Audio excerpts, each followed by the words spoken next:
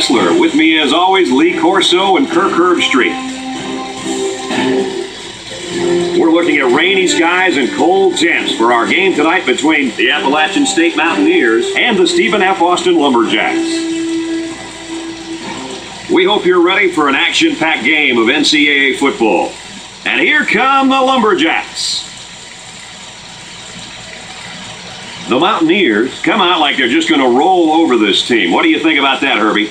Appalachian State comes into this football game led by their quarterback, and he's such a leader, Brad. Believe me, he won't buy into any of this pregame "we're going to blow him out" hoopla. He's a focused competitor, and he'll be ready to play. I agree with you on this one. I'm taking the Mountaineers.